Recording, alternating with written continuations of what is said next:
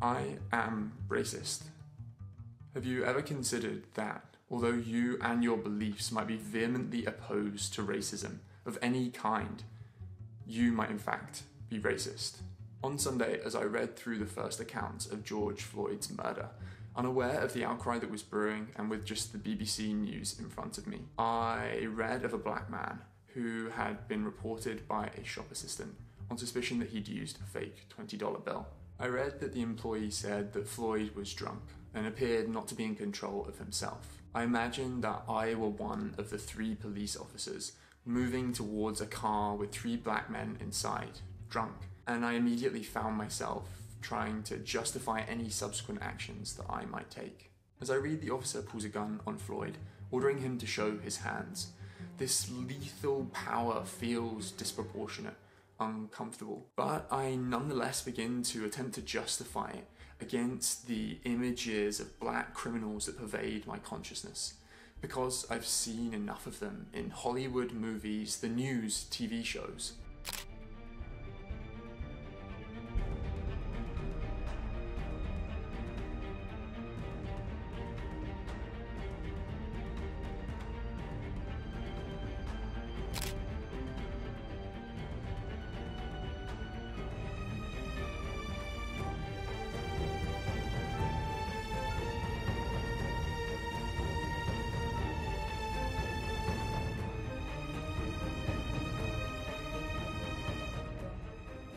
And then I read of a pleading, desperate, suffering human being who endured unthinkable pain for 8 minutes and 46 seconds until he died.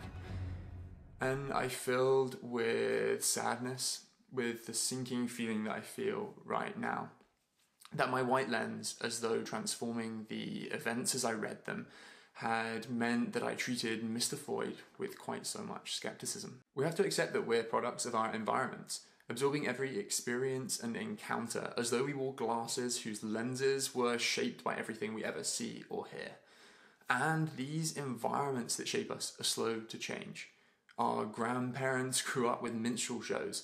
Well, why don't you get a job and go to work? You almost had me a job this morning. Where? I went down to the post office and asked that man could he let me have one of them jobs as a letter toter. Our parents with gollywogs, and we with TV shows like this. And look what you done to my foots. It's a craziness is what it is. So now me consigned to wheelchair. So me got no option but to take the rest of the week off. The Lord sure do work in mysterious ways. He got the whole world. Unless we forget, the country whose victory in the great wars has been so deeply etched into our story of our great nation has since, within some of our parents' lifetimes, held the grandfather of Barack Obama in concentration camps in Kenya, where prisoners were burnt alive, their ears sliced off and their testicles castrated. And I say lest we forget with more than a hint of irony, because most people won't be able to recall this from their memories of history classes at school, because they weren't ever taught it. So what have I been doing, and what can you do to fight your racism? Well, institutional racism is rife and has played out in these horrendous abuses of white power. But fundamentally, institutions are people. The judges, often old white men who make the laws of the land. The politicians who implement the policy, the leaders, business people, employees, policemen and women. All people. And as people, we help to give life to the beast, as long as we fail to actively force ourselves to confront our racism. So first, accept you are racist. Not a racist, a person with racist beliefs, but racist nonetheless. A person whose lens is biased against black people, whether you like it or not. Second, I'm taking the time to be introspective. In the same way I like to think and process and write down my own ideas when starting to formulate ideas for an essay, as I begin researching and learning from others. Here too, I've been thinking very actively and for prolonged periods. First of all, I've been thinking about the advantages I've had in my own life over all kinds of people. My education, my parents, my relatively stable financial position. These are all things that I can smile about, but I can also recognize that they are by no means universal. And I am repeatedly, daily at the moment, reminding myself of these things. my gender, my sexual orientation, being born in 1995, my skin color, all things I had no control over, but which I must stay conscious of. Second, while I understand that I won't ever understand, I'm at least trying as much as I can to empathize with the Black community. Now, there's a Buddhist form of meditation, and I invite you to join in with me in this now. Think and feel in your core the love that you feel for your family. Imagine your parents, closing your eyes, your brother, your sister, your cousin, your friend. Your teacher now, feel that same love and warmth and empathy for them as a human. And now think about a Black person you know. Feel love and warmth towards them. And imagine the feeling they feel when, as a member of your university, they are told they can't come in because visitors aren't allowed.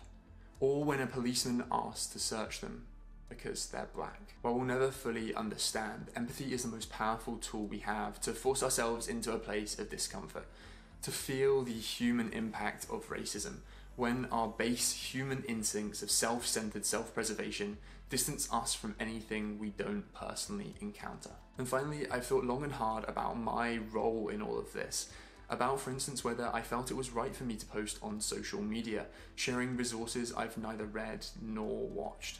Whether I should post a black square, arguments for and against this, whether I, as a white man, can add to the conversation without dominating it, and thus perpetuating the very implicit systems of racism that I'm trying to help overcome. Whether projecting Black voices, as it seems acceptable to do at the moment, is in fact instilling a relationship of dominance and reliance. And this isn't to say at all that I necessarily disagree with anything anyone else has said, but I invite you just to think deeply about these issues and your role as we move forward. And once I've given these ideas some thought, or I have questions, or just a desire to discuss, I talk. I've been talking to white people I know and to the few Black friends I have. And more importantly, I'm getting a whole lot better at actually listening. Not only hearing the parts that confirm my own point of view and dismissing the rest, but allowing my point of view to be challenged. Listening with a skeptical astuteness that engages with what's being said, but equally an open-mindedness that is far less dominant, far less dismissive. Every single person sees things, interprets things in different ways, and the approach to discussion and debate is pretty simple, as summarized by this tweet. Normalize changing your opinion on something after learning new information. It's okay, I promise. Now, I've been talking for hours of an evening with my girlfriend Beth about what her colleagues of colour have been feeling and the ideas they've been sharing with her.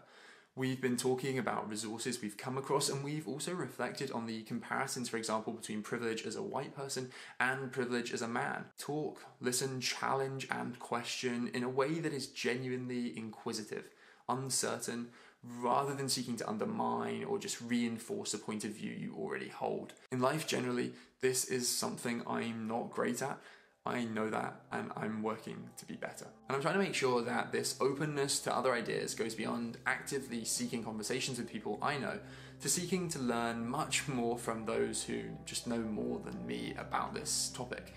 That means listening to the experiences of Black people online, and again, watching videos from eHIS and V, to greater empathize and understand how they feel. It means replacing a few of the productivity podcasts I like to listen to on my runs with podcasts like Seeing White and Code Switch. This is only the beginning, but I will certainly be looking to work my way through all of these over the coming months. Over breakfast, I've started reading a few of the smaller articles from a list I came across, and I'll link to that in the description. And I watched the documentary 13th this week, which I really cannot recommend highly enough. I'm critically engaging, thinking and considering, and in doing so, I'm trying to persistently link the things I'm learning about the past to the present. Building my web of understanding as to why, for example, a third of Black men in America can expect to go to prison during their lives, yet the figure is just 1 in every 17 people for white men. Why more Black people live in poorer communities, why Black people are more likely to commit crimes, and even more likely to be convicted of them. When learning about the past, I'm connecting it to not dislocating it from the present. I'm questioning my advocacy of the ideal of a meritocracy by learning why people of merit, and I include myself on that list, have obtained their merit. Greater opportunities, which I certainly didn't choose, but to which I must choose to strive to widen access. I didn't learn about slavery at all during the 8 years I spent studying history at school. And the little I did learn from TV shows and anecdotal conversations left me with, on the one hand, a feeling that I am amazingly lucky to live at a time where the horrors of forced labour are at least to a significant degree behind us in the UK. But on the other hand, I had this feeling of disgust at those who just sat by and did nothing to oppose the lashings, the rape, and the murder. And I felt like, how could anyone ever have done that? But when slavery was legal, the people who benefited were almost never the ones doing the beating. Many weren't even involved in the brutality. That was most often happening in far-flung lands well away from them. Not visible and not felt. No screams, no pain. People say all the time, well, I don't understand how people could have tolerated slavery. How could they have made peace with that?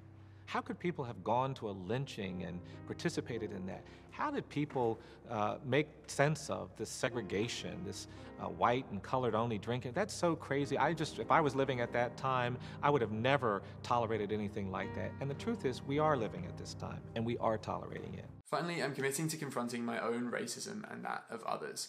In just this last week, spending time to actively reflect on my privilege, to engage in feeling empathy for people of colour, attempting to at least consider how it must have felt to be the one black guy in my year of 150, to talk, to learn, to sign petitions, and read stories. I felt I've become much more aware of just how little I even considered that race was an issue, even considered that my own views might actually, in fact, be racist. But I hope that by actively engaging in the ways I've set out, over the course of months and years, not days, I will gain ever more consciousness of my own biases. In the same way I called people gay at school and am now hyper-conscious of just how wrong that was, so too time and openness and the techniques I've shared can bring us, I really hope, towards a place where we cannot help but see much more clearly our biases and that our way of seeing and living may in fact be racist. And in seeing it thus, let us strive to make it ever less so. Now, I'll be donating all of the ad revenue from this video to charities supporting the Black Lives Matter movement, so go back and watch them again, and actively pursue discomfort in your thoughts and your conversations, and let's strive to empathize more than we disdain. We can and we will be better.